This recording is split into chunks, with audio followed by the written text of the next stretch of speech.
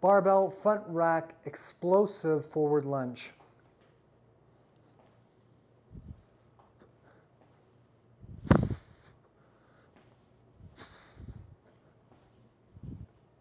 For this exercise, what we want to focus on is stepping 1.5 times forward, loading that leg a little bit quicker than we usually would, dropping down and exploding up, being really powerful with that drive. So we're coming down and driving up, down, driving up, to get a little more power out of the movement, making sure when we do that, we don't get a speed wobble through that knee. We're keeping the body nice and upright, and we're not leaning back to get to that tall position.